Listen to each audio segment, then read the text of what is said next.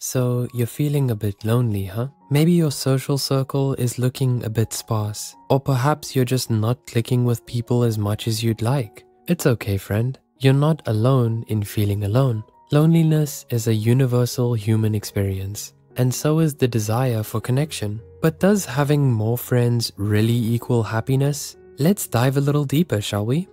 Stoic wisdom on friendship. Have you ever stumbled upon the teachings of the Stoics? A philosophy as relevant today as it was in ancient times, Stoicism likens friendships to diamonds, elusive, precious, valuable, and full of imitations. Simply put, they believed true friends were rare gems to be cherished, but difficult to find. So what does it mean when you find yourself seemingly alone in a world bustling with connections?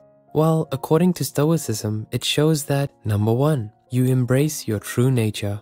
Maybe you're shy and introverted, or even a little bit socially awkward like people with fewer friends tend to be. That's okay. You choose to have fewer friends because you'd rather be authentically yourself than be liked for being someone you're not. You know your introversion or lone wolf nature isn't a flaw, but a unique aspect of who you are. And that self-acceptance is what makes you unshakable in your quiet confidence. In a world full of noise, there's something truly powerful about embracing the beauty of your own silence. Number 2. It might not be you, but them.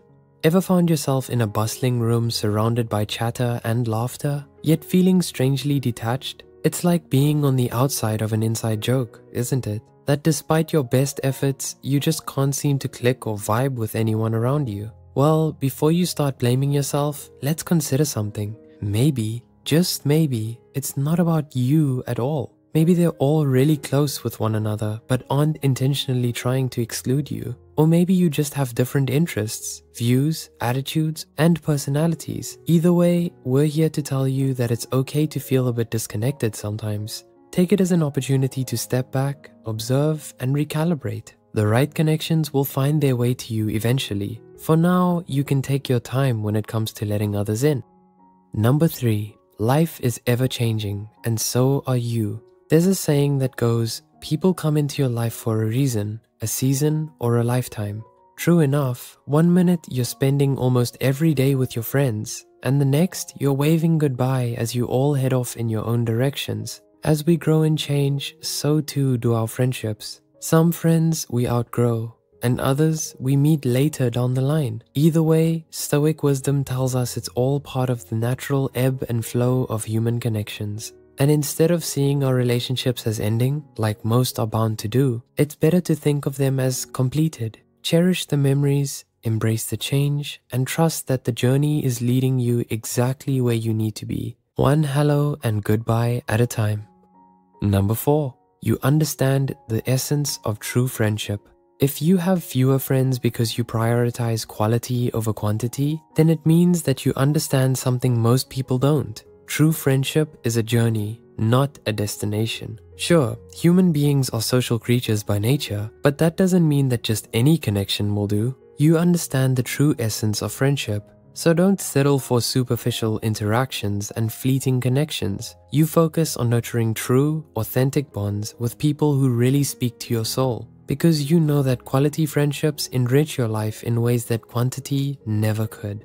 Finally, but perhaps most importantly, a lack of friends can also signify an abundance of inner peace and fulfillment. Stoic philosophy tells us that true happiness comes from within, not from external things like wealth or popularity. So, from their perspective, a lack of friends isn't a life sentence of misery, but rather an opportunity to cultivate a deeper sense of self-reliance and self-love. Rather than relying on others to make us happy, we empower ourselves to discover joy and completeness in our own presence. After all, friendships come and go, but your relationship with yourself is forever.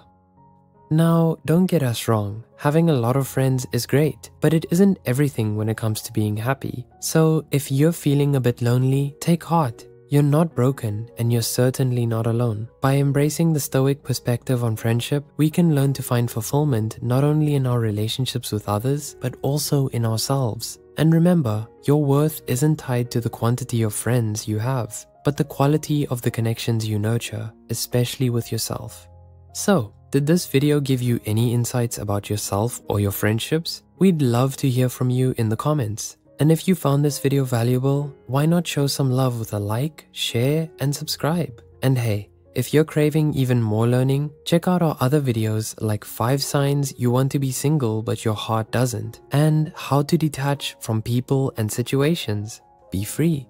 Thanks for watching. Until next time, keep seeking, keep growing, and keep embracing the beautiful messiness of being human. Cheers.